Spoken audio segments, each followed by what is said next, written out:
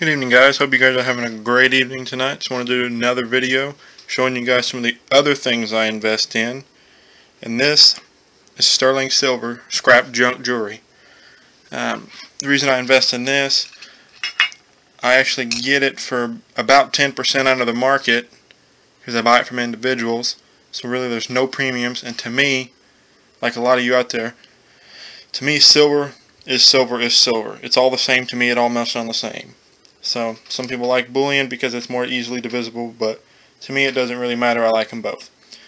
So here, and this is the small stash of gold I've been buying, since gold is much more expensive than silver. That's all I have here.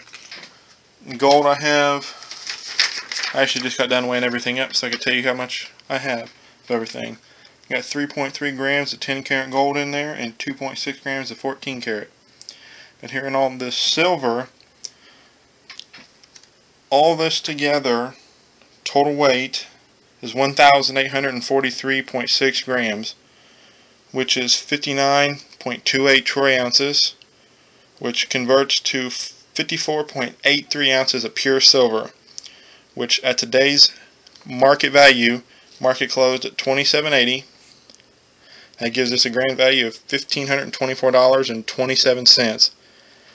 So I probably paid, I know on some of it, like this cigarette box here, I actually got this at a flea market. It's almost 5 ounces of pure silver. I got it for like 12 bucks. So I got a really good deal on that. Some of the other stuff I got a pretty good deal on. Most everything else I either paid 8 to 10% below the market. Some of it I bought in the mid-30s market, but I know as well as you guys do, it's not going to stay in the 20s forever. It's going to jump out of there, and it's going to be well worth it for everybody that stacks and saves. So, hope you guys enjoyed. Have a great evening. Just $1 bills, but they're unique. Would you like to know why? You're saying, Cody's saying yes. He's shaking his head yes. Because, first of all, they were printed in 1935. And the other thing, right here on the bottom, under $1, something that you don't see today anymore, it says in silver to the bearer on demand. That means that if you took this into a bank back then, this paper dollar would get you an equivalent of silver, usually in the form of a silver dollar or 4 silver quarters, half dollars. Everything was made out of 90% silver back then. So the original reason that they printed these notes is that silver is really heavy, so people don't want to carry around all that in their pocket, and so this becomes kind of a voucher. Unfortunately now the bills don't say that, so you can't go in the bank and get silver for your money. That makes the money actually less valuable. So these were all printed in 1935, all of them.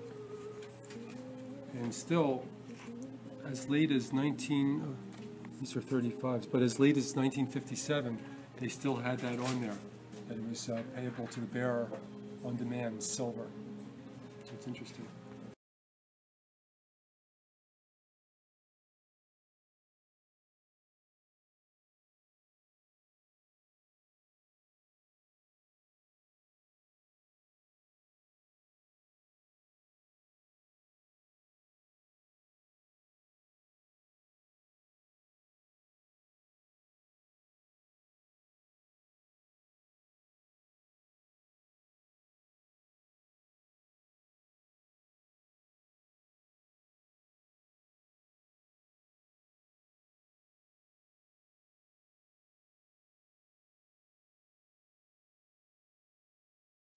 Good evening, guys. Hope you guys are having a great evening tonight. Just want to do another video showing you guys some of the other things I invest in.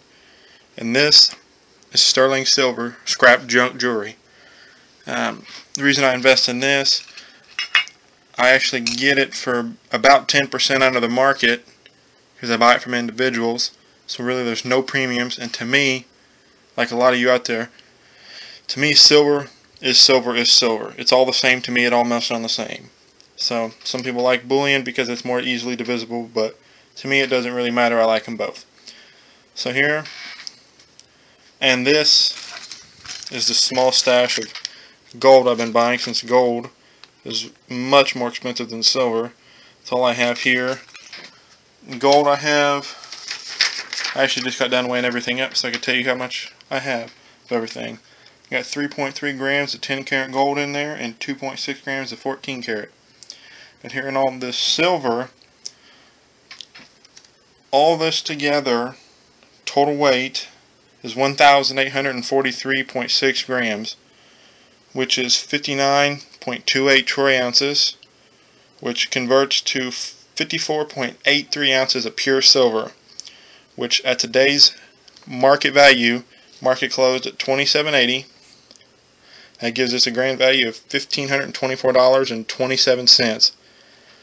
So I probably